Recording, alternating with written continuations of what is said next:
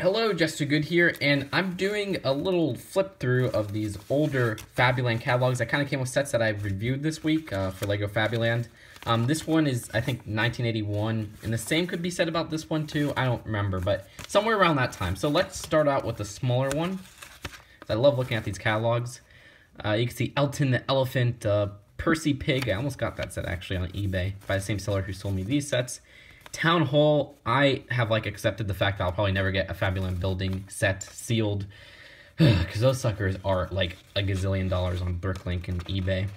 And it says new 1981 items, which is kind of interesting because this came out with the Fabuland Ricky Raccoon and Scooter set, which I thought was 1979, but I think this re-release, as it's dated on Brickset, is 1980, so that's why they showed the 1981 sets. You can see some more like Andy Panda and Chester Chimp. Of course, I reviewed that. And that's where this catalog's from. Charlie Crow's Carryall. That one's interesting because I don't hear much about that set, and I want that big garbage can piece. That's kind of interesting. Ice Cream Shop, which this set I've seen a lot of. This is probably the most common Fabuland building. Almost got it from the same seller who sold these, but his was opened, but it was like basically new opened. Like it was opened and never built, and it was just put back inside. I was about to get it, and then like the buy it now listing ended, but it was up for like a good 2 hours at like I think $40, which is a pretty good price for that. Barney Bear, Honey Bunnies, Camper, Service Station. Let me think about those actually. The Service Station I don't like that one. That doesn't look too cool. I do like Ice Cream Shop, by the way, but I like these cards. I really want some of the Fabuland cards because they're really interesting in their builds. And you can see there are 13 Fabuland sets in all that work together or combine with other LEGO sets for even more play possibilities.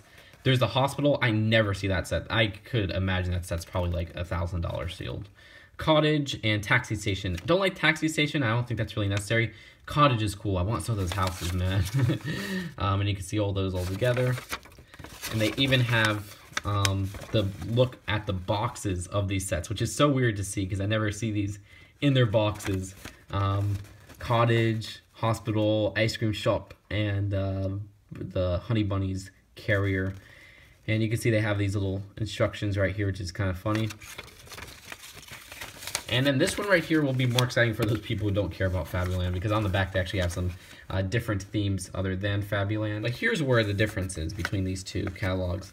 This one has Duplo preschool toys, LEGO Universal building sets, which I don't know much about that line, but I think that's just kind of like bricks and pieces from back in the day. Fabuland, which they say are ages 3 to 7. Then they have LEGO system sets. You can see there's a town set. I think that's the mail, what is it called? The post office set, and I forget what that one's called. It's right there, but I can't really see it. You gotta squint. Galaxy Explorer, I think it is, for space.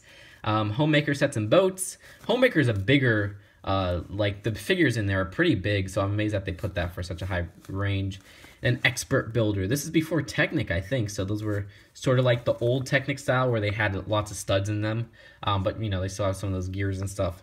So that's kind of interesting. So that's it for these two little catalogs. I'm sure not many of you cared to watch this, but it's always fun to look at catalogs for me. So I hope you guys enjoyed this video, and I'll see you guys later. Bye.